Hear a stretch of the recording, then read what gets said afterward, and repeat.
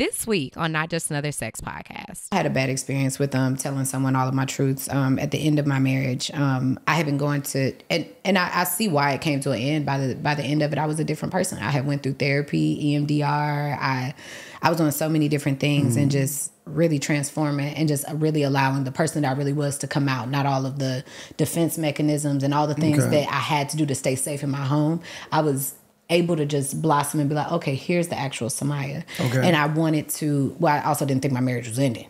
So I was like, okay, I really want to tell him the whole truth, everything that has happened, and gang rape here, and that, like the in-depthness of like really what happened. And my fear was always that when I shared that story, that I would be seen as nasty, or like I don't want to touch her, or things like that. And the day after I told him, he broke off the relationship. Hey, sugar. I feel like there are so many different things that I need to learn as an adult. I'm this nasty on a regular day, like on a Tuesday. I am your host, Samaya Burton, and don't worry, it's not just another sex podcast. Welcome back to Not Just Another Sex Podcast. My name is Samaya, and I'm your host for today, and I'm very excited to sit down with you guys for this episode. So before we get into everything, we are going to start off with a review. This one is from Locomo. Doesn't matter. It says, thank you.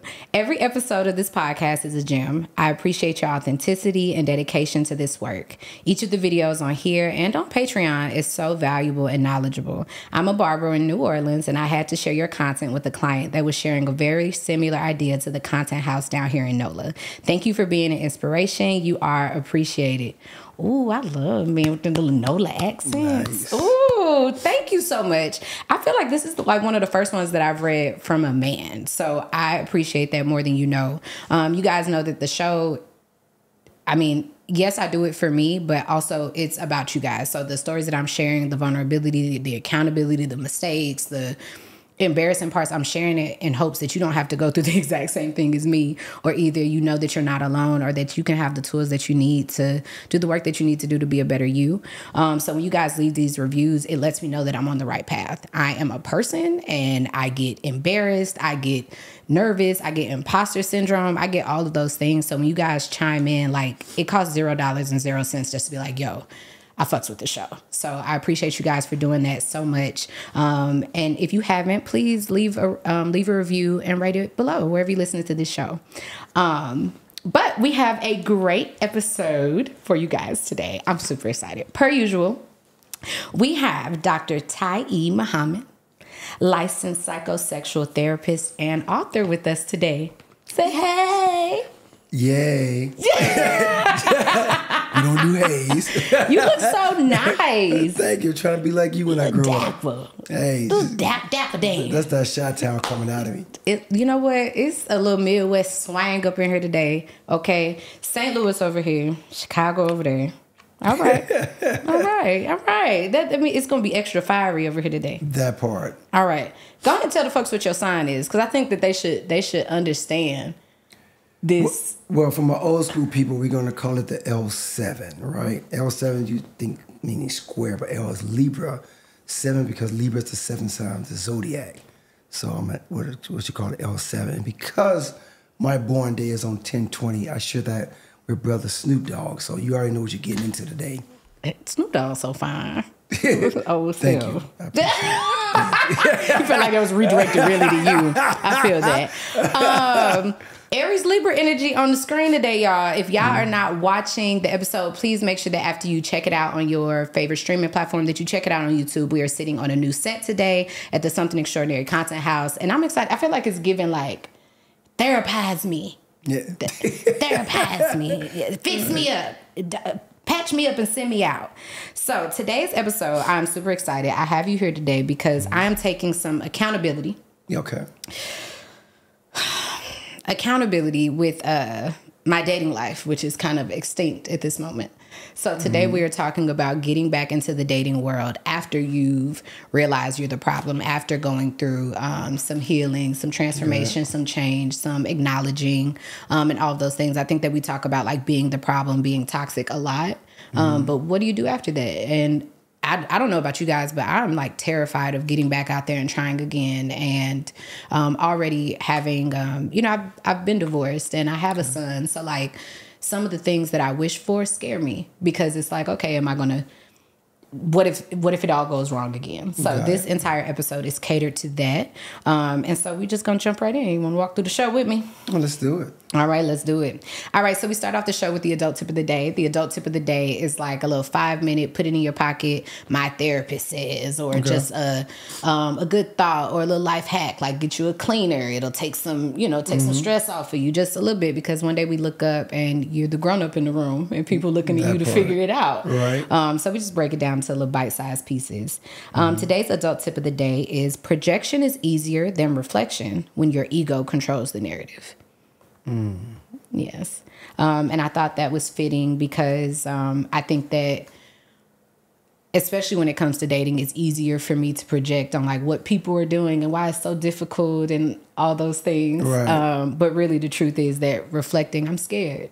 I'm scared to get back out there. I'm scared of making the same mistakes again, especially when I do this show and I'm so vulnerable about the mistakes that I'm making. And, it's difficult. But I know that projection is also really easy when you don't want to take accountability for just being wrong. And like in the dating world, I've been the problem. I was a huge part of my divorce, It wasn't all me. It always takes two. But just not really understanding or being aware of who I was.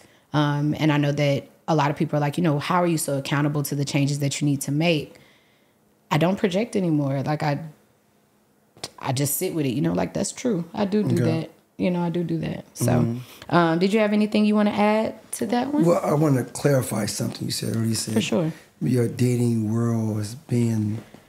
It's a little dried up right now. Extinct. What was it's giving extinct. Extinct. Right? Well, it's just non-existent at this moment. So my disagreement with that is that your dating prowess is very powerful right now because you learn to date yourself.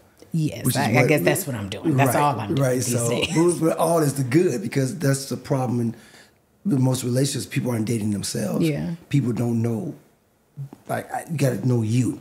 And once you know you, now I can get to know someone else. If you're not loving on you right, then nothing else matters. So during this time, when you say, doing self-reflection and being patient with yourself and talking to yourself the way you talk to God or the way God talks, just being present and listening. And now when you come into the dating arena because you have patience with yourself, because now you know what to look for in that man. Now everything makes better. It makes sense. Yeah. As opposed to you said earlier in your marriage, you was getting to know you. Like, you're young and trying to get to know you, have a child, and that's a whole new dynamics. But now you say, you know what? And you say it's scary. It shouldn't be scary because let me tell you why. It's like preparing to eat your favorite meal. That ain't scary. I could chow down on some food. Exactly. You're like, yo, this food about to get it. But you're relaxed, you're comfortable. And it's the same thing with, let's say it's your favorite meal is chicken, right? There's places you've been to that chicken isn't good. But that don't make you scared to eat it. Right, exactly. You're still going to try it again. You said, there's jobs you've been to that wasn't good jobs, but you got to work. So for me, dating being in a relationship is a necessity. It's not a want, it's a need. But we go into it with this, like you said, this fear. And the fear comes from because you've had bad experiences. But yeah, we all have had bad experiences, but the mindset has to be, it's part of who I am. Yeah. It's gonna make, I don't know if you're familiar with the movie 5 Heartbeats. Nothing's like this. Right. I wish. When Robert Townsend found out his wife had situations with his brother, messed around with his brother, and they was at this award ceremony to honor the group. He says, well, today was supposed to be the happiest day of my life, but it's actually the saddest day of my life because I'm quitting the 5 Heartbeats. And he was like, a critic once said, I'll become a better writer once I've experienced more pain. Now I get what he's talking about. And that part of that movie was so dynamic for me as a thinker because people don't understand, if you're truly into love, you got to go through pain. Yeah. Now you can exude. But what most people do, they use that pain to cause more pain. Yeah. I've been hurt, so I'm going to hurt you. Or I'm going to hold on to that pain. So somebody comes into the world, comes into your life, and they just want to shower you with love and joy and peace. But because you all dysfunctional and toxic, I'm not dysfunctional and No, toxic I'm no not. more. I just want y'all to know. Hypothetically speaking. Hypothetically. Right. So, but now what you do, you give that toxicity to that brother. Yeah. Because the way you feeling, but when you at peace with yourself, but that's where it gets difficult in our society because a lot of people walk around, they're not at peace. No, not at all. But, we're going to get into it. We're going to get into it. Let's have it. Hey guys, I've been getting asked, are you going to do a Black Friday deal? Honestly, I have no idea, but I do think I have some news that just might suffice. If you guys haven't noticed, we have been updating all of our Sexual Essentials content, including our masterclasses. So for the last time, the 3 masterclasses that have sold over 10,000 copies is available now in one bundle. Yes, that's the Mouth Masterclass, the Dick Riding 101, and the Masturbation and Squirting class. All 3 of those are available in one course now for $100. If you didn't know, each of those classes is normally $100 a piece. So make sure that you take advantage of this because it's for a limited time only because these classes are being taken offline. All right, enjoy and back to the show. So before we get into the topic for today, we have a segment called Twitter Talk, and it's just to pay homage to Black Twitter because at some point Twitter was this huge platform and Black Twitter became like a space, and people are like, wait, what is Black Twitter? Is there a certain tab for Black Twitter? Right. Or no, it's just like the way that Black people do everything. We go in and we add swag on everything, and there's humor, there's ignorance, there's and there's a lot of fact and just bringing attention to a lot of things that we otherwise wouldn't know. So this is just a segment to talk about just like how Twitter really is, where there's something controversial or just, oh, what do you think or whatever. So today's question is, what's the single most important thing needed when creating relationships? And I wanted us both to respond. Me as a person who sits in the seat getting my therapizing. Therapizing. And then you the one doing the therapizing. Yes. What's your take on what you think the most important thing needed for creating relationships is? And then, you want me to go first? You want to go first? You go first. Let's see what you got. Mine is, for me, I think it differs for each person. I think mine is discipline. Okay. And that's actually today's episode, discipline with dating. Okay. And I say that because my background, my story, I'm not going to say I'm working uphill, but the things that were put into me, being raised and just, we've talked about some of my background, just being raised as a daughter in a parental home where there's parental molestation and your mom stays with him. And then there's also just abuse, whether it's emotional or just with your physical needs, and so much bad karma, so many generational patterns, the things that there are no examples of how it's supposed to be. And so now that I've went through, and not that it's done, but now that I've went through a process of just awareness, understanding where I played a part, and like, even though those things aren't my fault, that the healing and the way I project to the world is my responsibility, I realized the biggest thing for me when it comes to dating anybody or anything else is discipline, because I have to make sure that I have my me time scheduled. I have to make sure that I don't, that I know what my triggers are, that I'm making time for my friends or things like that, because just being raised with a lack of love can turn you into a chronic people pleaser, or just having no boundaries whatsoever. And so having those boundaries with myself first, and just having the discipline to say, okay, did I check in with this? Did I eat this right? Like, I have to live by my calendar, or I'm going to go with what I feel. And I've understood that I can't change necessarily how I feel. I can change my relationship with the things that I feel. Thanks. But what I know is I can't trust that. I have to trust what I know and the way that I need to treat myself within my boundaries. And discipline for me is that. That's the most important thing for me in a relationship. Nice.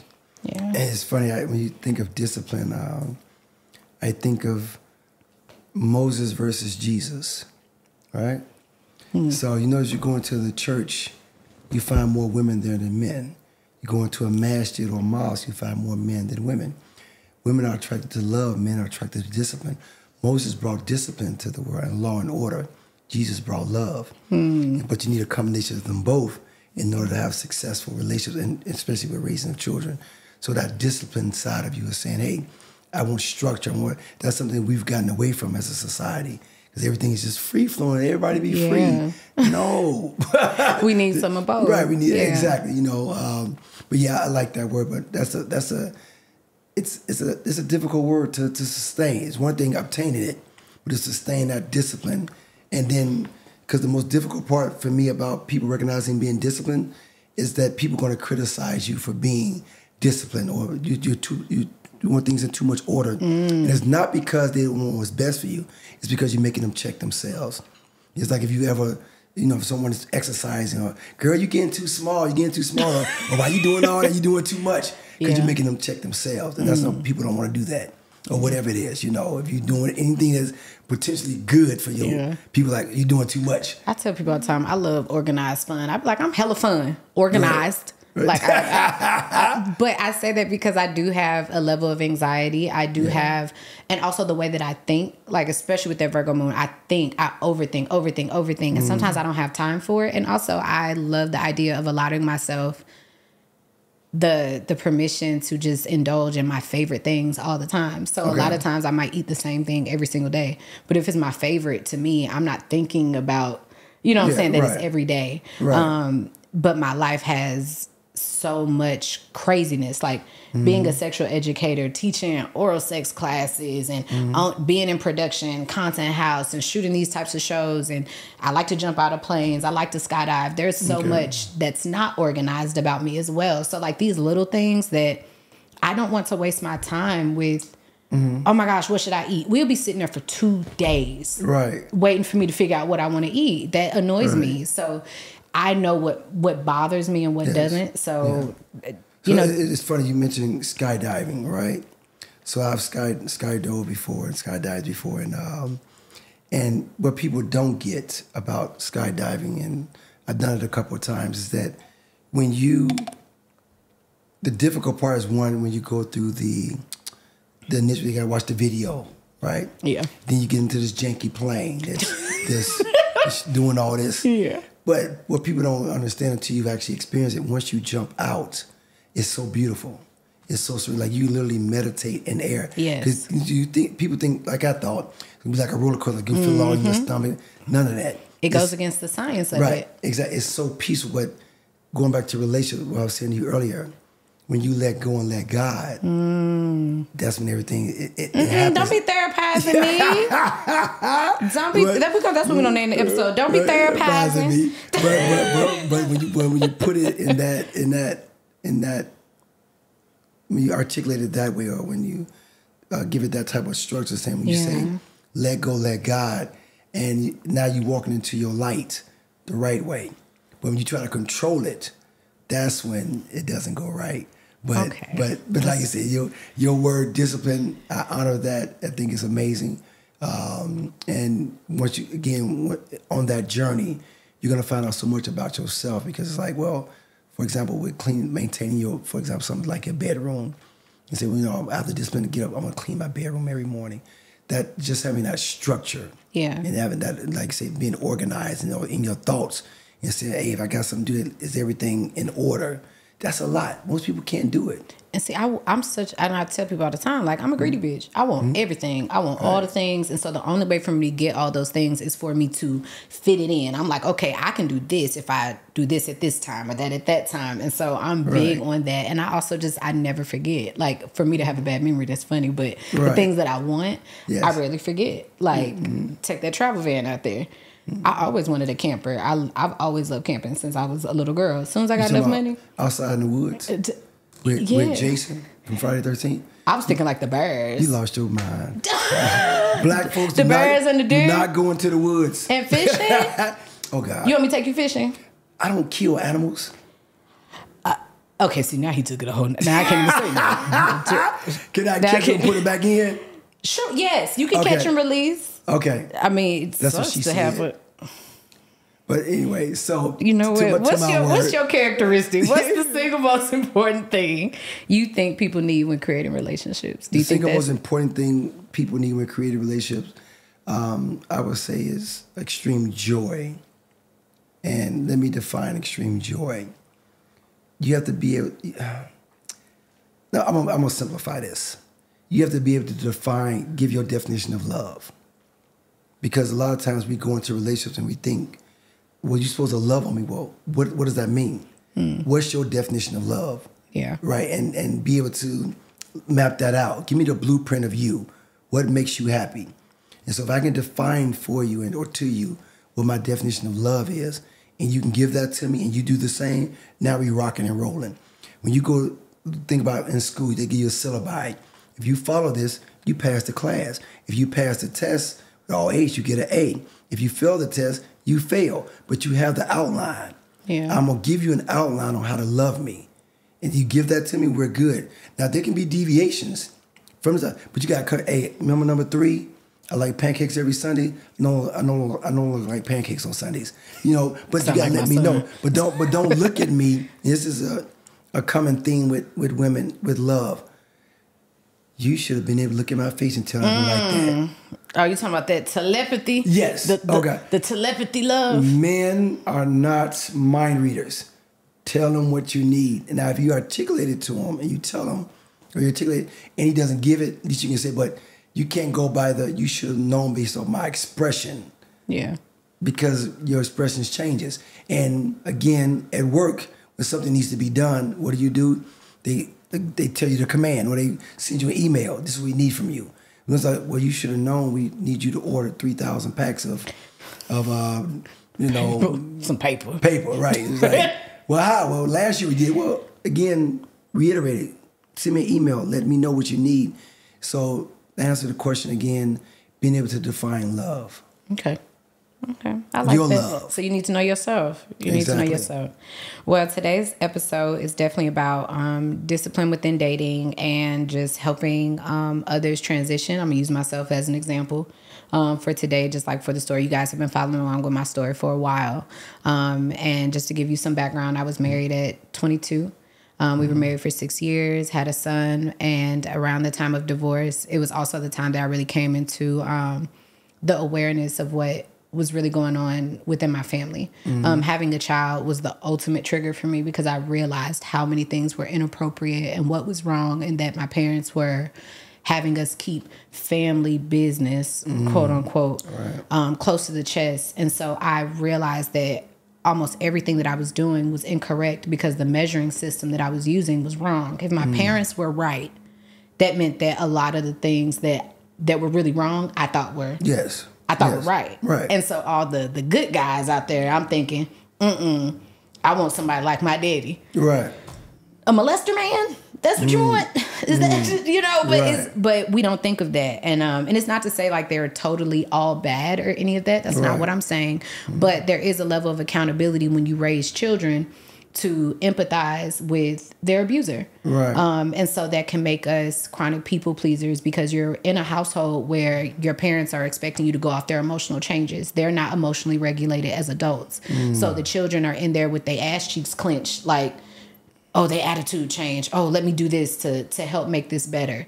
And that's the way to receive love at home. So now you're going out here dating, and anytime somebody's attitude changes or whatever, you're like, oh, how can I jump through hoops to fix that for you or whatever? And you're not allowed to have boundaries. You're not allowed to have those boundaries. So you also don't know how to respect them. So you can't even attract the type of partner that you need because that type of partner wouldn't even be attracted to you, you know?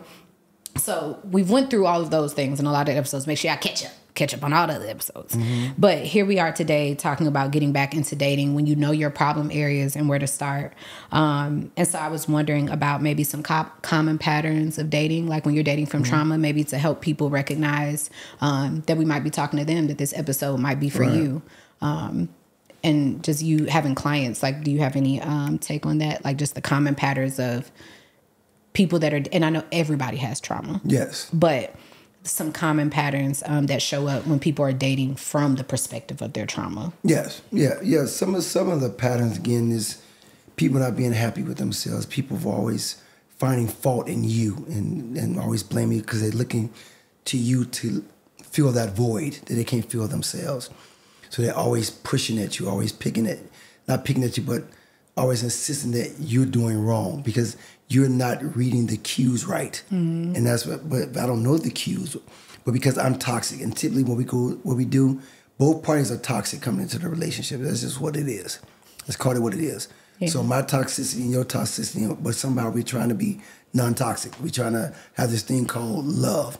And unconditional love is something that just really or rarely can happen in the relationship dynamics because unconditional means without expectations. typically we only unconditionally love our children because there's no expectation. It's just we're gonna love them regardless. And then there are blood. There's something to be said about our children versus someone you don't know. Like for example, if I meet someone and she's 45, that's 45 years she hasn't known me. Yeah. And that's, and 50-something years she hasn't known me. So it's like, well, 45 years she hasn't known me because she's only 45. So that you have to start there. Like there's no way I'm going to get a whole life before you. Right, a whole life, and especially if they're doing well and taking care of themselves, you have to take that into account. Like, how do I complement your life? But going back to your question, if you come into my world and you see, for example, people drink excessively, smoke excessively, porn, gamble, you see these characters like, okay, what are you running from? Why are you overly indulged in this? For what? Because it's not normal. But we've classified that as like, oh, dude just, he drink every day after work. Okay, well, why? Why are you drinking every day? What are you numbing yourself for? What are you trying to, and that's why we joked about it before the taping about interviewing. I tell my clients all the time, if you want to get to know the person you're dating, ask if you can interview or have a conversation with the past 3 people they've dated. I mean, that's, and they say, sure. And think about you talking to the guy you're dating, talking to his ex, and she's like, oh, he was amazing, just didn't work out.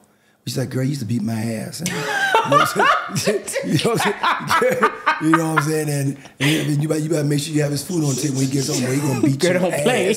Right. But then he tells you like, no, she was, she used to do stuff to me. That's why I did what I had to do. But no, if you beat her ass, he's going to beat your ass. If, that goes back to what you said about therapy. Now, if he's going to therapy and deal with anger management and he's dealt with his issues, then that's something totally different. Yeah. Because I do believe people can start over. People can, get healed. But that's a question that needs to be asked. You know what I like about you saying that, if you meet somebody and they're 45 years old, they've had 45 years. I think that puts in retrospect the way that we lose sense of time when we start dating people. Mm-hmm. And I've heard you say before that, and I guess it's kind of like, 2 or 3-fold. I've heard you mention how first dates for like a certain period of time should go, or dates should go for a certain period of time. Mm-hmm. But also I think that there's a level of ego that comes out when we're dating and we think we have a false relationship with obsession. Okay. Everybody think they want an obsessive partner. Mm-hmm. But just like, he made a joke about like, oh, he used to beat my ass. Like, it's a joke, but also if you've never had, like, that's some real shit. Like, if, what I'm saying, like domestic abuse. But guess what? Obsession, a partner actually being obsessed with you, there's nothing cute or funny about that. You know what I mean? Like, that is a form of abuse. But I think that when we start dating people, and I don't know if it's men or women or who, but people start dating people and they're like, oh, they ain't even calling me today. Or like, if you can go the whole day without talking to me, then we're not dating. And like all these online things. And I'm like, y'all, that doesn't make sense, because like in real life, you can be super quote unquote, use lightly, obsessed or like infatuated with your partner or whatever. And if you have a life of your own, you literally can go all day without like, you don't have to act married all of a sudden. I think that a lot of people jump from, I just got your number, being so upset, and they'd be like, it's only been 3 weeks. It's only been 3 weeks. Y'all already spent a night together. And I'm not saying like I haven't been there or done that. That's not what I'm saying. But I also understand how that made no sense. It literally made no sense. This is a person that you haven't known. It's only because you're attracted to them. Yeah. If you hadn't been attracted, you would never do any of that stuff. And the truth is, you don't know somebody after 3 weeks or whatever. So can you give some take on just like how we don't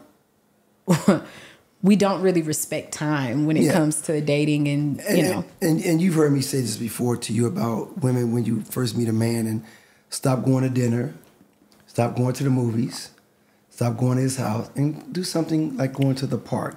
Go get some smoothies and let's go to the park together, because now what you do, you force that man to talk. You force him to communicate with you. And what happens when dinner, you don't get a chance to know anybody doing dinner. You may if you're there for 2 or 3 hours, and then I find out how you like your lamb chops cooked. That matters. You want a hockey puck? You want a medium rare? Right. I need to know. Yeah, but now we get into that equation where women are the food as men are the sex. The average man don't really care about food like that. What? It's an old saying that key to a man's heart is food. That's bullshit. The key to a man's heart is head or sex. Now, key to a woman's heart. Get out my therapy set. This is my grown-up set for the day. And You asked me for a reason because we keep it all the way at 100. You ask the average man which do you prefer, a great meal or great sex? Great sex all day. You ask the average woman that, outside of you fight, especially don't ask Aries that. Right? You never said don't ask Aries or Virgo, don't ask them that. But at the average woman say, give me the meal first, then I can come and deal with you. You follow me? But majority of women, this goes back to something else you said about that time frame and being all day without calling, and you being an Aries, a fire sign, that's very much who you are because you've been conditioned just by your zodiac sign alone to enjoy you. Like you can go off and do your own thing. But if I'm a water sign, for example, a Cancer, Scorpio, who's typically very clingy, that's a different language. But they need to make sure that man understand that from the beginning. Like, hey, I go in, I move fast. I get in, I get clingy. If I dig you, I dig you. Now, I agree with you, it's not healthy, but at least I'm giving that to you from the beginning. Like, hey. It's really who you are, though. Exactly. Not just infatuation. Like, this is who I am naturally. Like, yes. when I make friends, it kind of gets serious. I'm a good judge of character. So exactly. I get what you're saying. Yeah. I do think that there is an exception. I'm not saying that nobody should ever move this fast or it can't become serious. I'm talking about when you're moving so fast and it's because you're not aware of what's going on. You got caught up. But I'm talking about for them. Yeah, they're listening. What you're saying is correct. You shouldn't move fast, but I'm saying some people innately is who they are. Yeah. Like they like, wait, that's love. I love. Come on, yeah. Oh my God, I saw you yesterday, and next, they flying to Hawaii together. And I mean, I could go for a look Hawaii. You think some people are naturally like, for example, my personality type, I receive people immediately. But you do one thing to cross me or to show me you can't be trusted or betray me, we're done. Yeah. Then there's people they sit back and they're like, no, prove to me I should let you in. So you got two different type of personality types as it relates to that. Yeah. And so if I'm the type of person like, man, I receive and I meet a woman who's the same way, we're going to click initially. We're going to click. Because for example, I've had one night stands. I've had women like, met at a wedding. We at a hotel getting it in. Of course at a wedding. Right. They not already buttered up. Gave us some cake too. That's all I'm saying. Work smarter, not harder. Now she get the cream to go with the cake. Yeah, that was my over your head. My therapist said, my little adult therapist said, it ain't even me today, y'all. Cutting up. But just having that mindset that people are different. And as you said earlier, if it's been, you put into retrospect, like it's been 45 years, you have not known me. So don't try to come into my life and change me. Come into my life and try to compliment me. Look around, for example, I walk into your studio, I see the way it's organized, I see things like, why would I come in here with muddy shoes on and track mud? That's not my this environment. My ass cheeks just clenched up just a little bit when you even said that. I didn't like that. Right, you understand what I'm saying? So it's like, know your personnel, get to know me, get to see how I roll. You know what I would say, and I think some of the people listening might think of like some of the Twitter talks and things that people talk about on the internet. And I understand that the internet is not always a real place. Sometimes it's a very mythical creature, right? Yes. They have a list going around right now of like 25 places. Don't take me on no first date. Don't take me for no ice cream. Don't take me for no coffee. Don't take me for this. Don't take me for that. And I feel a lot of different ways. I feel like sometimes if you've been taken advantage of or if you've just given everything away as a person, you might be like, nah, this time I'm not doing that. You got to do this, and this for me. So I get it, you guys. I feel like sometimes you think like, oh, well, I did this before, and so that's why it didn't work. But also, like, if you're a woman like me, I do have trauma, and men scare me sometimes. So I don't want to be stuck anywhere too private with you on the first time I link up with you if I don't know you at all. Yeah. Also, I don't like small talk. What I will say is like, and a lot of people will be like, oh, well, coffee isn't a first date. Yes. The time that we spend together, if it feels intentional, is a date. Now, do I think that every single one of those things, you get so caught up in dating where you can't tell if this man got enough money to take you on a dinner date? Like, I think that there's a balance there. And I want to know, what is your input on compromise versus dating for potential? Because I think that a lot of, like you said, women will come from things from a direction of like love and caring and they're more feminine traits, right? Nurturing. For me, I like that kind of stuff. Like, I am an outside girl. I am a nature girl. But also, I'm an expensive girl. Like, you know what I'm saying? Right. I camp in a luxury van. Like, you know what I'm saying? Like it's a balance there. But how do you suggest someone who's been a people pleaser or that has always just dated for potential to get out of that when they jump back into dating? Because, you know, these things come up and folks be like, that's not a date and that's not.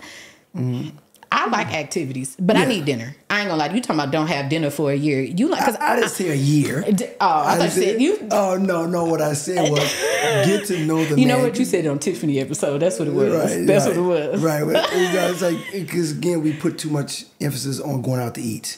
Everything is going out to eat. You know, for black folk, that's how we celebrate. That's how we grieve. That's how we laugh. That's how we connect. That's how we stay unhealthy. That's how we end up with diabetes. That's how we stay with cancer. Yeah. We focus too much on food. And again, there's nothing wrong with food. Yeah. But again, when food controls, remember I talked about the porn and the alcohol. If food is your addiction, you know, like that's a challenge because now you're giving more to something that's outside of you than you give it to yourself.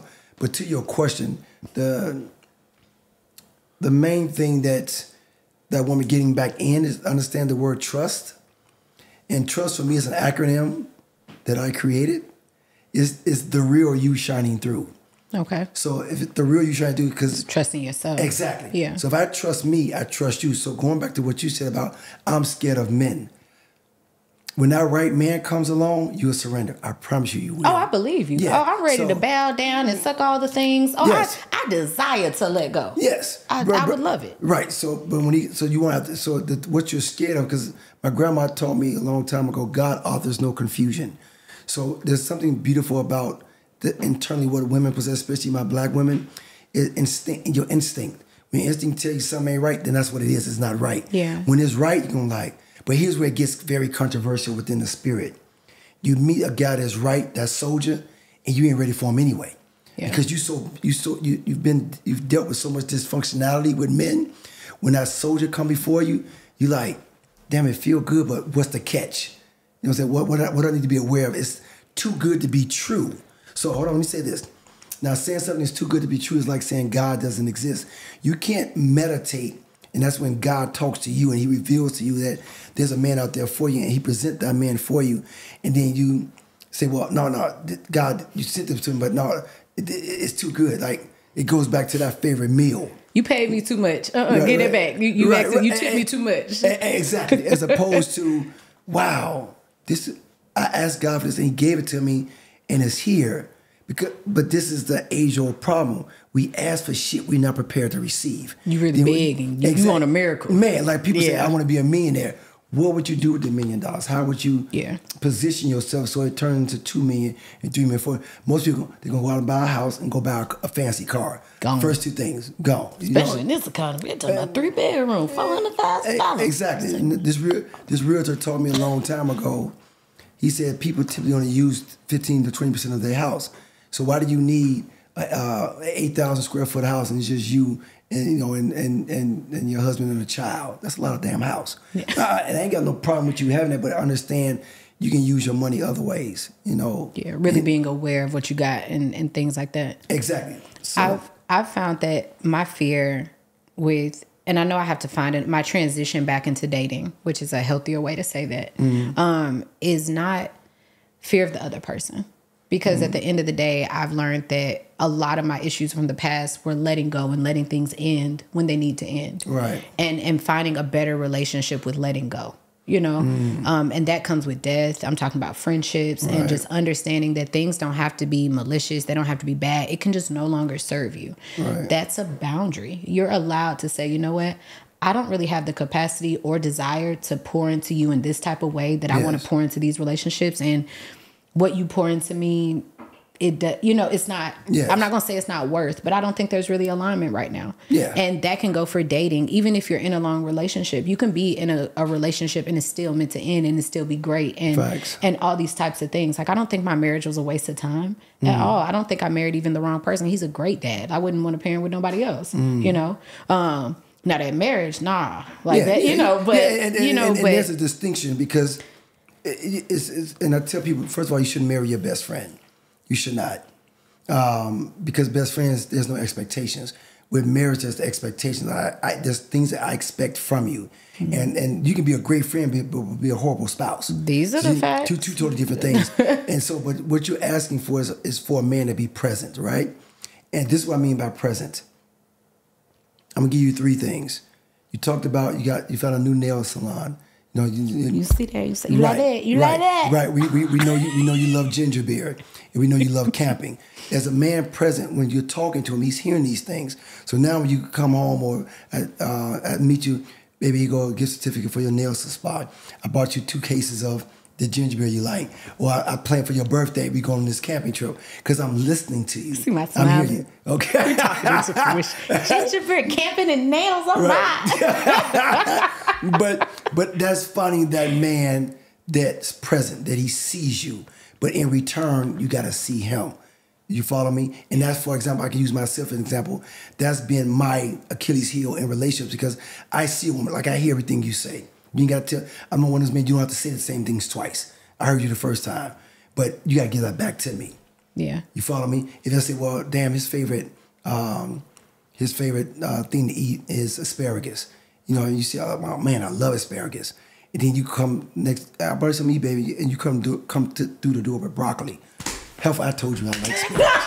You know what I'm saying? But what you're gonna do, you're gonna bring broccoli because you love broccoli. Mm-hmm. So by the nature of humanity, we love people the way we want to be loved, which is wrong. Again, don't love people the way you want to be loved. Love them the way they want to be loved. That goes back to that syllabi. Or this, ask your partner, how do I love you? Dislikes. How do I love you? And now here's my list. So when you out, if you're out in the store, for example, what's your favorite color? Teal. The version of green. Version of green, okay. I love green. Yeah, because teal is my thing. I got a funny story about teal. That's hilarious. But the reason why, because I was shopping with my brother the other day, and I was giving him some stuff to try on. The stripper? Yeah, the stripper dude. Oh, the stripper dude, yeah. El Dorado. El Dorado. Yeah, El Dorado. Shout out to El Dorado. And he said, hey, bro, he was asking me which shirt that he said, yeah, the teal shirt. I said, what the hell color is teal? Green, blue. Right. So, but then I said, as a man, I know 8 basic colors. I don't dive into the red, blue. That's all. The average man is all we know. But when he said something to me, here's where it get interesting. He said, you forgot I worked in retail for over 10 years. Then it makes sense. Fuchsia. Yeah, right. Things like that. So he knows that because that was his occupation. But as me, I was like, why does this dude know what the hell teal is? You know what I'm saying? Because I don't know what the hell teal is. But when he says like, it makes sense. So again, knowing what the person love is, what their love language is, knowing how to love them. Don't love people the way you love. Like, for example, if you and I engage in intimacy and you start sucking on my chest, that's your way of saying, I like my chest to be sucked on. People typically gives you what they want done in return. People avoid what they want to be avoided, typically. Does that make sense? I'm glad you said typically. I'm going to let you ride on that one. I'm generalizing. People tend to do what they want done to them. For the purpose of the example, yeah. Yes. You are absolutely right. Speak your truth, my sister. Because I think that men be passing up on nipples all the time. Men pass up on a lot of things. Like, I know what I like, but I think I'm always that person that's trying to push the limits within consent. Yes. With fuck consent. Go ahead. You gonna get me kicked off the internet. You know what I'm talking about in your relationship. I'm talking about in the bedroom. We're in the bedroom. We going for. But anyway, go ahead. Say your safe word. Exactly. It's safe words in here. I am that person that's gonna go after, like, have you experienced this? Do you know that you like it? And if your answer is I don't know, I'm like, oh, let's try it all. Because these all have feelings, so we can figure out what you like and dislike. Because in life, a lot of men will tell you, I like this or I don't like that. In the bedroom, they just haven't tried a lot of things. Exactly. Which is a whole nother conversation for another day. Yes. What I found is that a lot of my transition back into dating is really it was only, 6 years? I'm 31. So 6 years ago that I realized that I had been living this lie of a life and really feeling like... what's it called? Stockholm. It felt like Stockholm syndrome because it was just out of nowhere. I did not understand what was wrong with me.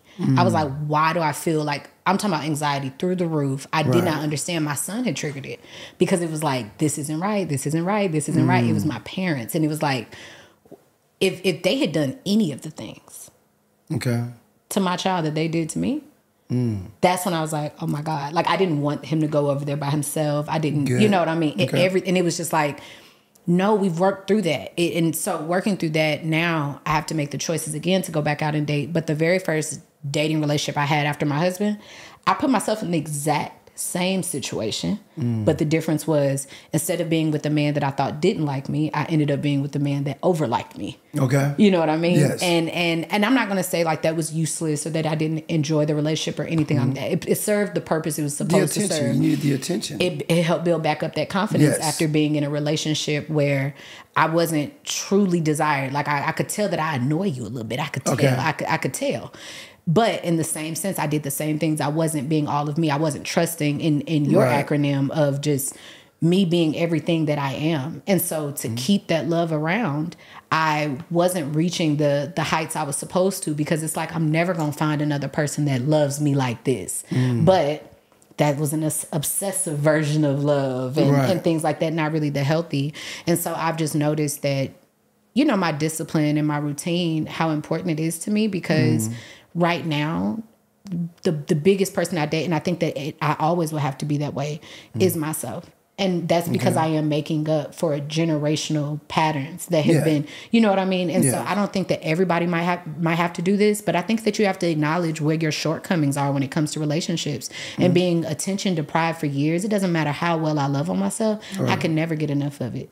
Like I can never get enough of it. There's I'm not going to say it's a black hole, but when you're missing things in your childhood, no matter what, you can learn to deal with it. You can learn to understand. You can learn how to correct. It doesn't change the fact that deep down inside, you just like, know what? I know better. Nope, I'm not going to do that. You know, and then slowly and surely these things, they become new habits. You start creating new habits. And so I'm enjoying that, watching some of the things that I used to have to put on my calendar that now I don't have to anymore. I know to do them or things like that.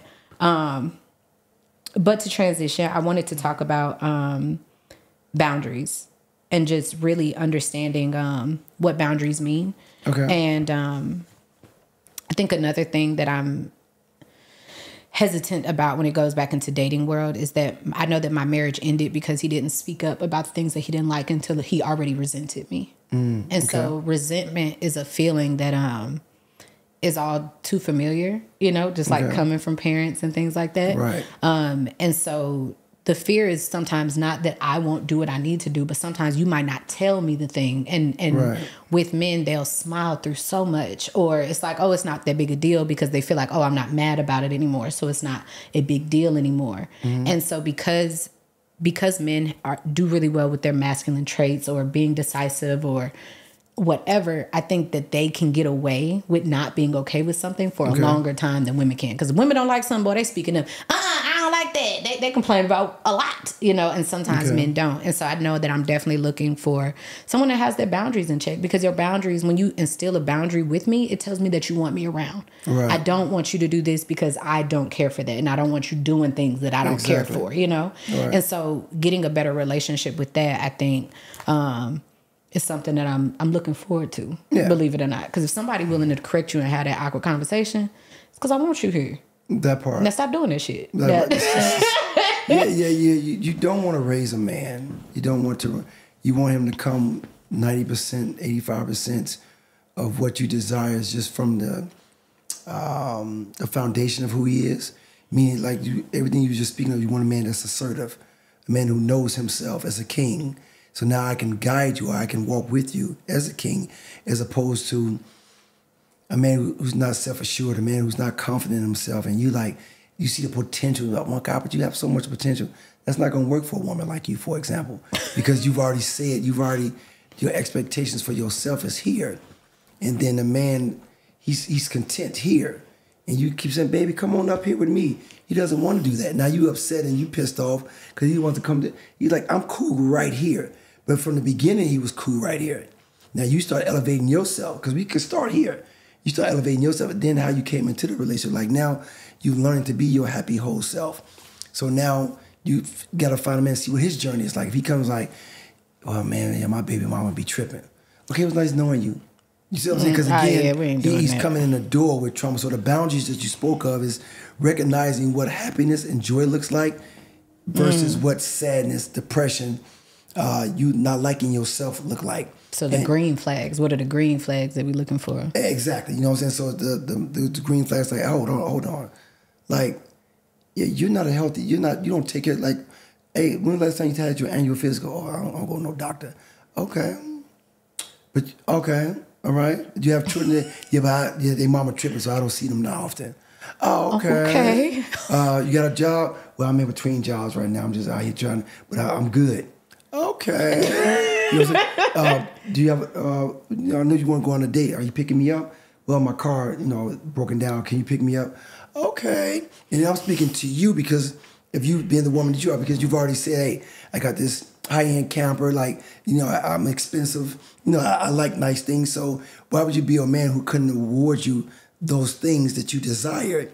You follow me? But at the same time, what am I giving in return for that? And that's what the man said, well, I don't have a problem in catering to your lifestyle, but are you going to cater to my lifestyle? Whatever that is, because everybody's expectations are different. But that's why you spoke about earlier, having that open communication. Talk to me about how I please you. It can't be within 3 weeks because this has to be months down the line. Because now we're just casually just dating each other. We're going out. We're getting to know each other. We're talking. We're having phone conversation. We're texting. I'm getting to know you because 45 years I haven't known you. So I'm getting to know you from October 24th moving forward. Boundaries. Don't discuss past relationships unless the other person is present to give their version of that story. Because I can tell you all day about my ex and how she was.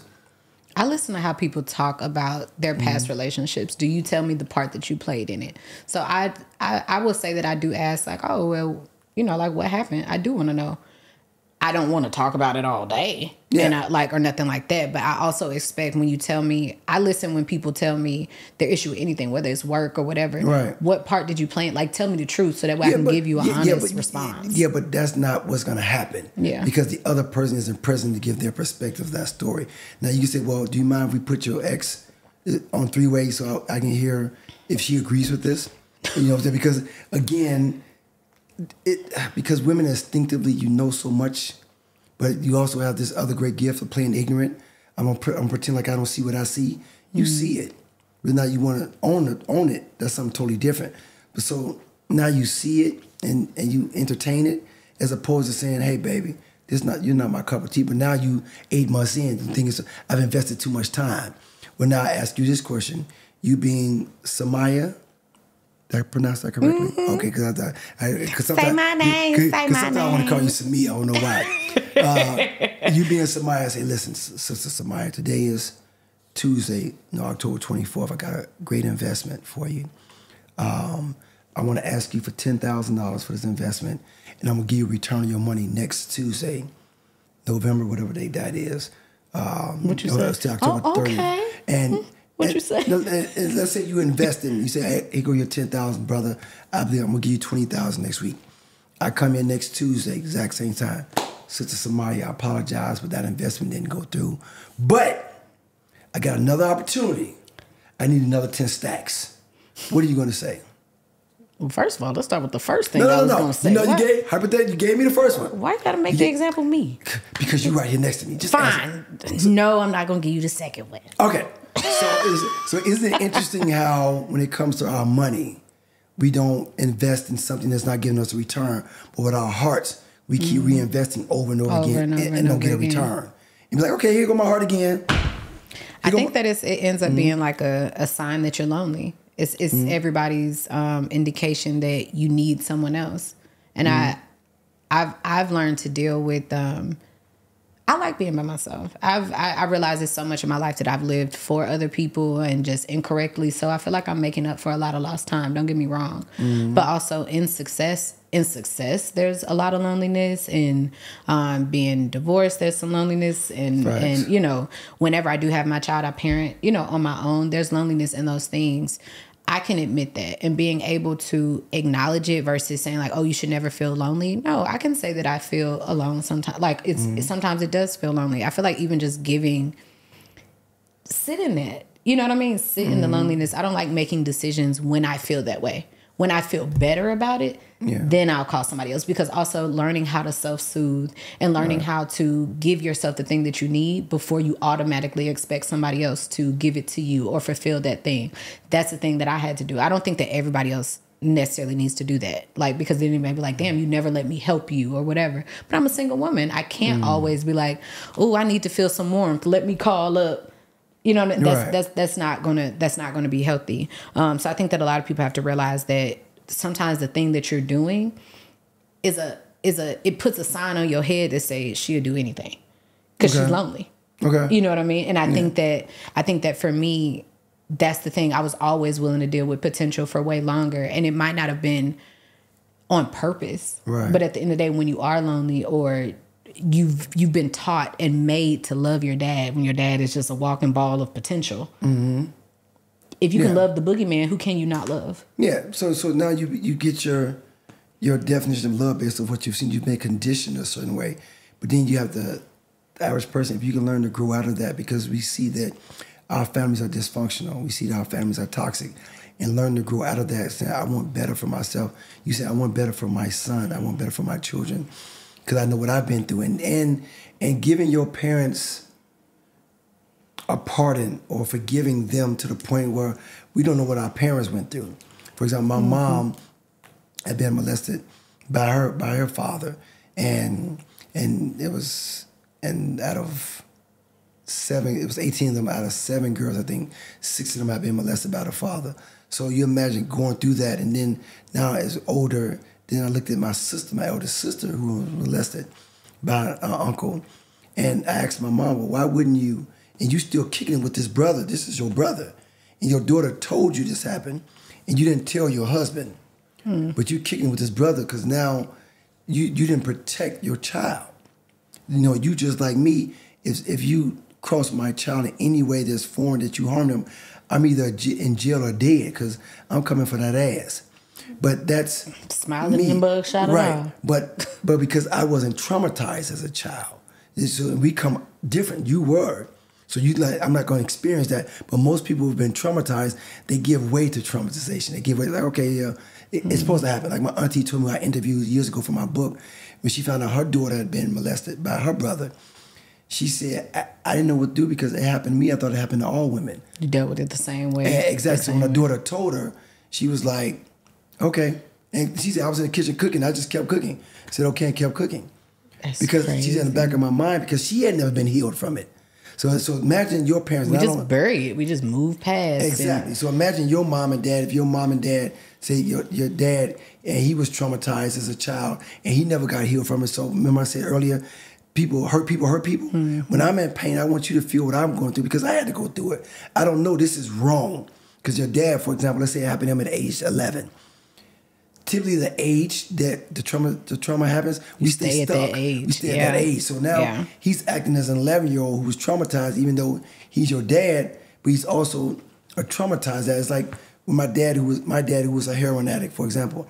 My grandma, because at one point when I found out, and I lived with my dad every day until I left home at 18, and I found out in my mid-20s, I'm like, wow, he had the addiction majority of my life as a child. And I started hating my dad because here I'm out here, being a therapist and trying to save the world, and you addicted to drugs. And my grandma, aka my big mom, said something to me that was very profound. She said, you're focusing on the addict, not your dad. She said, you ain't got to love the addict, but love your dad. Because the addict you're judging. But that's your dad. You wouldn't be who you are without your dad. She said, nobody wants to be an addict. I agree. He didn't pick that lifestyle. I absolutely So I had to learn to love my dad and stop judging him based off him being the addict. And I think that's one of the reasons that I'm ready to get back into the dating world. I'm at a place where they don't, it sucks and I have my moments, but more than anything, I miss them all the time. But if I can put up boundaries with my parents and not hate them for it, right. I don't hate them. I miss them. I wish that they were at a space where they wouldn't trigger me in my life. Yes. But because they're not, I have to take care of myself and make sure that I don't put them in a position for me to hate them or abuse them or anything like that. So I put up that boundary and don't allow them in. If I can put up a boundary with them, then there's not anybody that I'm not willing to put up a boundary for, which lets me know I'm ready to get back out there. You know what I mean? And take that and let me say this before you move on from this. For sure. It's important. This is the therapist to me. And there's therapists they may disagree with. Some therapists may disagree with it. In relationships moving forward, not to share that trauma with the man that's coming into your life. Because remember I said there's two types of men who love pussy versus men who love women. If he's a man who loves women the way I do, now I'm going to take on that pain, so I'm going to handle you differently. And it's going to be a more like, oh God, I can't believe that happened to her. And now I can't get to know you because I'm knowing your pain. Hey, you guys, just stopping by to let you guys know what's new on Patreon this month. So, first and foremost, the sex position of the day is finally back. So excited to team up with my girl Dara to give you guys some new positions. And not just one, but anytime we do a new position, we also give you some additional transitional positions to help you to throw it all in there for it to be a little smoother. Next, we have a new episode of Boats and Hoes. Yes, this is the bonus episode of Not Just Another Sex Podcast that I shoot with just my friends. We got a chance to talk about what we released during the super blue moon and so much other stuff. Per usual, it was hilarious. Next, we have a bonus episode of Just Another Sex Podcast. Yes, that's our bonus show. Call me corny. But Just Another Sex Podcast had a guest, Finessers Only Club. He's a popular Atlanta podcaster who came by to talk about why women are such easy targets when it comes to being finessed. Finessers Only Club actually went to jail for fraud. So we wanted to hear his advice because if anybody knows how to finesse someone, it's clearly him. Lastly, I got into how I've been navigating astrology without an astrologist. So I give you guys all the tips, tools, tricks, and things that I use to keep myself in check without having an astrologist at this time, without getting lost and still getting all of the benefits. And lastly, I feel like I keep saying lastly, but really this time, I also give you guys a breakdown of how I use my tarot cards. I give you guys a great example of what happened, the way I pulled them, and how I got to the interpretation of the cards. The reason that I threw these last two in there is because understanding your intuition and healing is a lot. And you guys ask me all the time how I've been able to get to this place. So I wanted to be more vulnerable and more transparent in telling you guys what I'm doing in the moment. So that way maybe it can help you. Don't forget, Patreon is a great way to support us, the creatives, and this show. Even if you don't want to subscribe to a monthly subscription, you can just choose the donate option, and it helps us to take care of more than you may even realize. So make sure that you click the link below because we are dropping all new bonus content on Patreon every single month. So excited to talk to you guys, and back to the show. I think before, when I used to date, I would have said that. Yes. Now, absolutely not. Okay. One, because it is intertwined in my show and my work and my higher purpose. But also, I don't walk or talk like my actions do not look. A lot of people don't know until I tell them. Right. And they're like, oh, like I didn't even know. But I have to, if you're my guy. Now, is that what we lead into the conversation with? Absolutely not. We are not at dinner talking about something. So, my 11-year-old booty hole, it was crazy. Like, that's not, we're not doing that. Right. But when it comes to me having a safe place with a man for the rest of my life, I have to be able to be who I can't be on camera or still heal from these things. Like, it's a forever process. And I need to know that you can understand when I need a moment, or you can understand when, hey, that's triggering for me, or like, hey, I have to go back to therapy. This has come up for me, or why this is a problem. I want to be able to have a safe place. But I will say that I definitely don't lead with that. But so you mentioned safe place. What may be a safe place for you may be an unsafe place for me, and that's what we have to be mindful of, what we give to people. Because just because I want to give you something doesn't mean you're in a position to receive it. You know, I learned that the hard way. For example, like you coming home from work and you had a bad day at work. And you're like, oh, well, I get to my husband, get to my guy. They got to tell him what happened. And I'm not in a position to receive it. So I always advise my couples, stop and say, hey, baby, it's something I want to give you. Are you in a position to receive it? Do you have the capacity? Right. Yeah, can you receive? The person say, no, I have nothing to give you right now. Then receive that. And I'm like, no, you gonna get I'm dumping all this on you and you're gonna receive it. And it's just like, whoa. Now you feel better about yourself, but now I'm messed carrying the burden. Now I'm carrying. Because it goes back to my mom telling me at the age of 12, 13 that she was molested by her father. I'm the child that she shared that with. That messed me up. Fucked you up. Man, you know what I'm saying? Because I'm like, huh? You see what I'm saying? Like, who gives that to a child? That's too much for me to carry. And I carried that for years. So then as I got older, I started in the dating world, countless women I met, dad, uncles, brothers had molested them. And I'm like, whoa. And this is me getting into the therapy. And I started realizing just how frequent this is. And a lot of women, they shut off from it, they hide from it. And a lot of men, and it's coming in, it's not as common, but men have been going through these molestations as well. But again, my encouragement is always to tell people, make sure you go to therapy. There's no such thing as, well, I got through this by myself. It can happen, but it's like it's rare. It's like a damn, what's the damn thing, unicorn? Oh, yeah. Yeah, it's like a damn unicorn. He's like, oh, I saw a unicorn. That's how rare it is. I had a bad experience with telling someone all of my truths. At the end of my marriage, I had been going to, and I see why it came to an end. By the end of it, I was a different person. I had went through therapy, EMDR. I was doing so many different things and just really transforming and just really allowing the person that I really was to come out. Not all of the defense mechanisms and all the things that I had to do to stay safe in my home. I was able to just blossom and be like, okay, here's the actual Samaya. Okay. And I wanted to, well, I also didn't think my marriage was ending.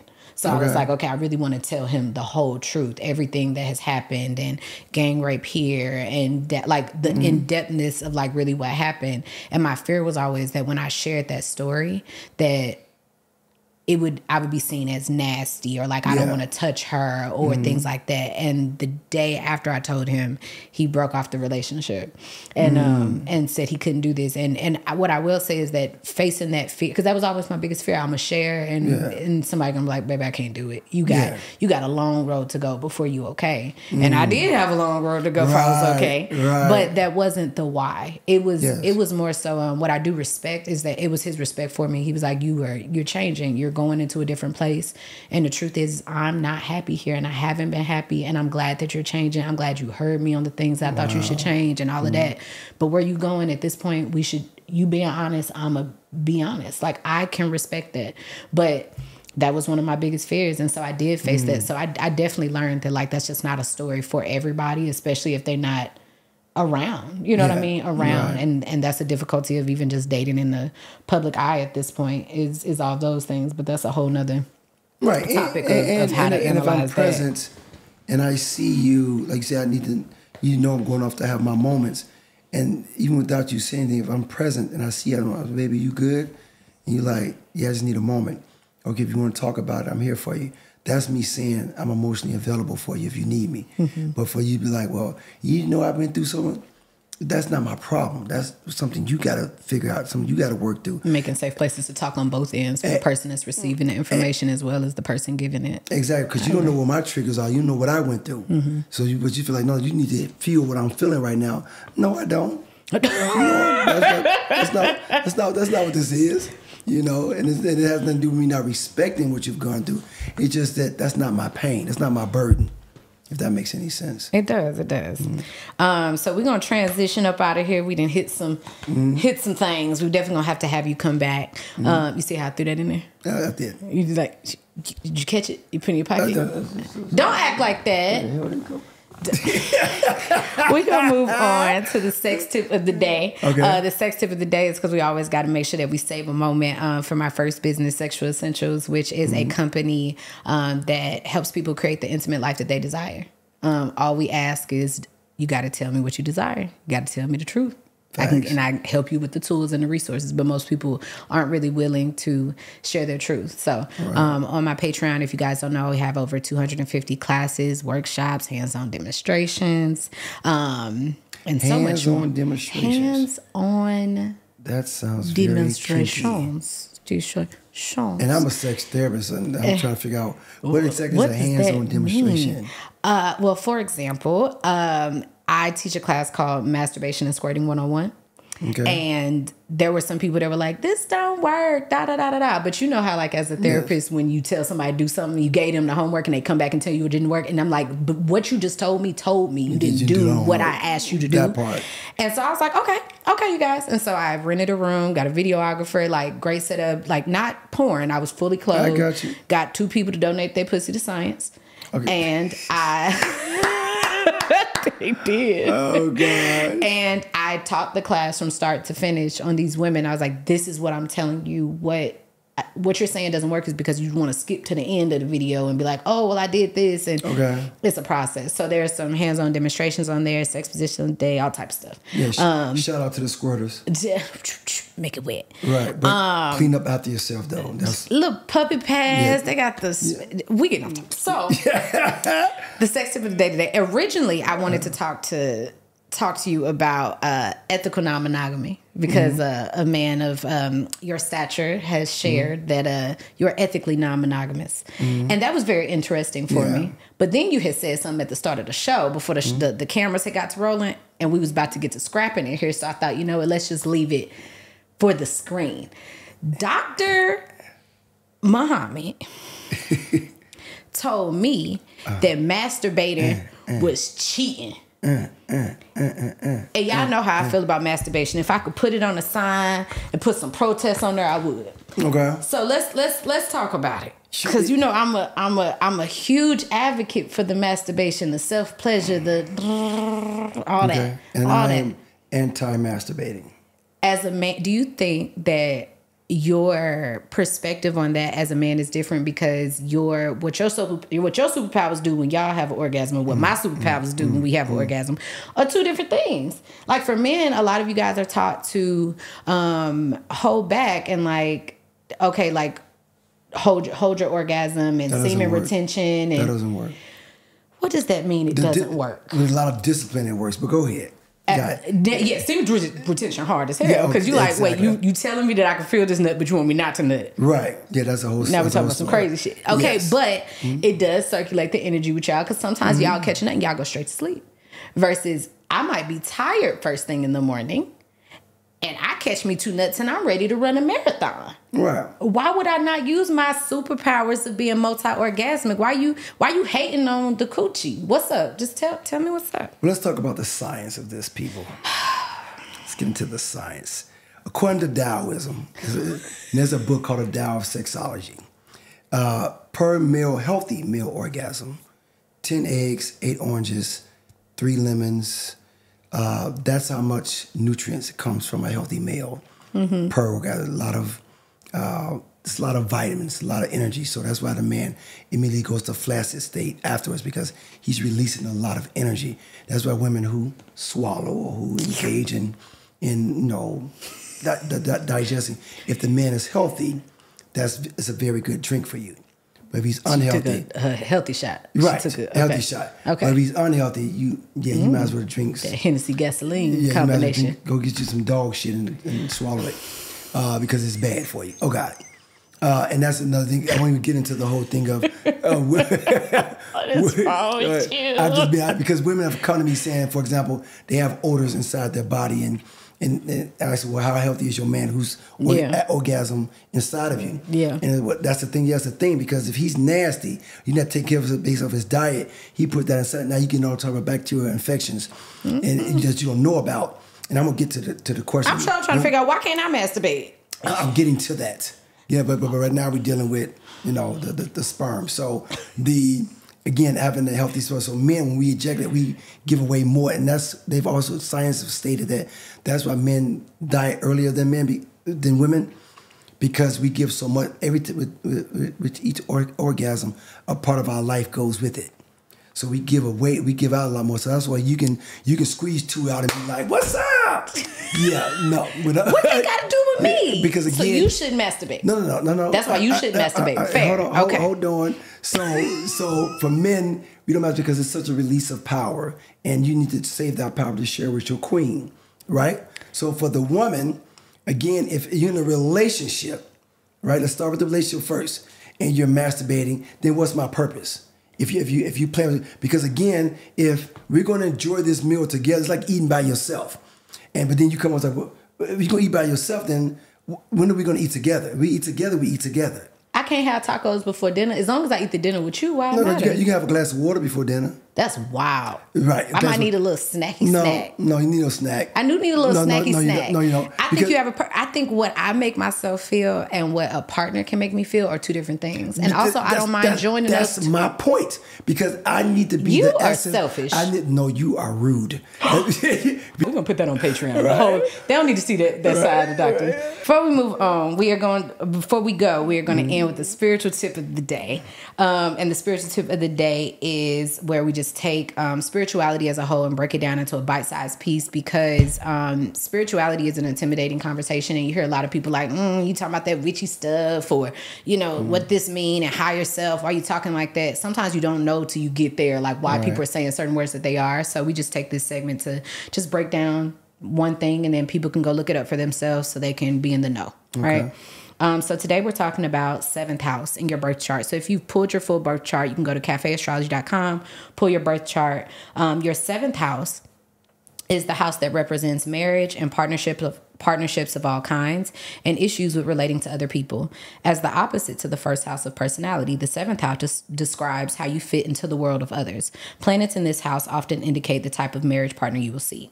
And I'm a 7th house Aquarius.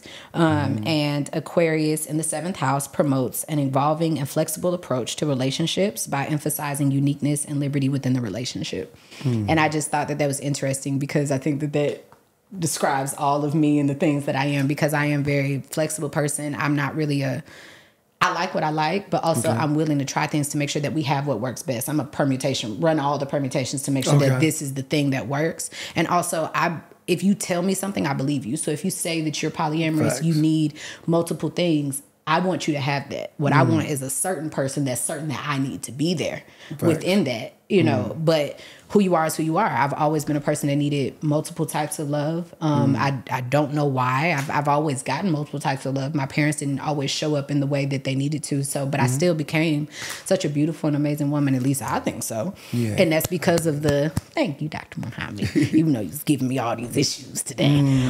It's because of the different types of love that I felt. And I'm just so grateful for the people that, didn't think like, oh, well, she's not my child, I can't love her like my child. I'm grateful for the people that love me like a sister and I wasn't their sister. And so it's just like, I don't have these rules. Like the love is love, and it changes sometimes. Like I love my husband still, like as a cousin, but I still do, like he's family, you know what I'm saying? It changes, it transmutes. And so I've just always been that type of free person. So if you want to know more about your relationship style, make sure that you check out your birth chart, the 7th house. The 7th house is one of the charts that relates to relationships. And for me, Aquarius in the 7th house is a thing that says that you're a baby and you're not the best at relationships. And it's because of a lot of the hardships of my life. So I had to realize that despite me being in the field that I'm in, it doesn't mean that I'm the best at it. It means I have to be the most aware. I have to be more cognizant. I have to be, that's why I'm so checking the list, because of my circumstances, it's easy to get lost. That discipline, the discipline of dating for me. And so the easier and the quicker that you accept who you are, the better you can figure out how to use it, because all of it has pros and cons. So I encourage you guys to check out your 7th house and what's in there. And before we go, I definitely want you to, thank you first and foremost for coming. You brought such a light into my life since I've met you. And I'm very excited. I hope that I keep inviting more of that type of male energy to men that's, flexible and encouraging of masturbations, encouraging of those things in my life. But please tell the folks where they can find you, tell them about your book, and the link is going to be below so you guys can check it out. Please make sure that you rate and review the book. It's on Audible. And then also, if you're ever at the Content House, we have 2 copies in the library. But look for God, you'll find me. Why do you do this? Go to my website. It's onelovecs.com. It's one love spelled out. C as in counseling, S as in services. And that's how you can find me. And I'm on Instagram and Facebook and all that. But how old are you, Dr. Muhammad? 54. Big turned purr. 54. Big purr. Yeah. He on his Instagram with his shirt off, y'all. Yeah. What's funny, I pride myself in feeling and looking 10 years younger than I am. And I tell people that comes from three components. The spiritual, fitness, nutrition, and happiness. Happiness encompasses the spiritual. But people, again, I take a lot of pride in taking care of myself. And thus it's, put it this way, I've had a young lady tell me my orgasm tastes like sweet water. I heard that. Yeah, you know what I'm saying? Heard that. But getting that coconut water. But again, it's all about diet and how you feel. But that's how you coconut water and Skittles. Oh God, she said coconut water and Skittles. But I've enjoyed. Thank you for having me as a guest, and I can't tell you how thankful I am for your openness. And people don't understand what you don't hear. You can't hear what you don't reveal. That's my company's motto, and and that's how you're healing, because you're revealing it and you're not holding back, and people just don't get just how important it is when you talk about it and be free with it, because your problems are not new underneath the sun. As you know, it's personal to you, just like my traumas, my situation is personal to me. But there's somebody's who've been going through, and sometimes, not a lot of times, when if you got 2 million viewers, it may be one person that you've impacted and changed their lives. So thank you for being that open book, that open dialogue, because I know in your joy, in your expressing, I can still feel and see, like, wow, you're still a baby at heart. You see what I'm saying? But you're a 31-year-old grown-ass woman, but all at the same time, like, you're a baby. You know what I'm saying? You're a baby at heart. And you're just having that man that come into your life that says, you know what? Just rest your head here. I got you. Lay your head on my pillow. Oh, God. Not the 3 T's. I received that.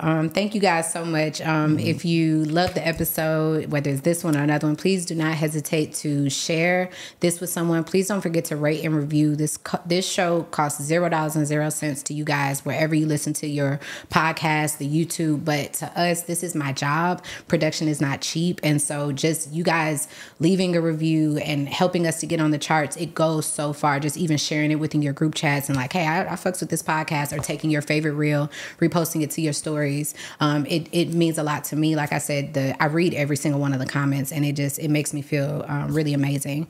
And please make sure that you check out our Patreon, our bonus segments. Most likely, if you listen to this, because I know we went over some of the sex tip of the day, the rest of the sex tip of the day, which got really juicy, will be on Patreon. So you can check out bonus segments from our guests, as well as, like I said, the classes from Sexual Essentials, or you can simply choose a donation tier just to support us and the show and the creators that help us bring everything together. And shout out to this amazing set. Naya Abdallah, my interior designer for the SE Content House, as well as my interior designer for these sets. She just continues to amaze me. So I'm just really enjoying the process. So if you guys have not watched on YouTube, make sure you get into these visuals. I love you guys, and I will see you next time. Bye.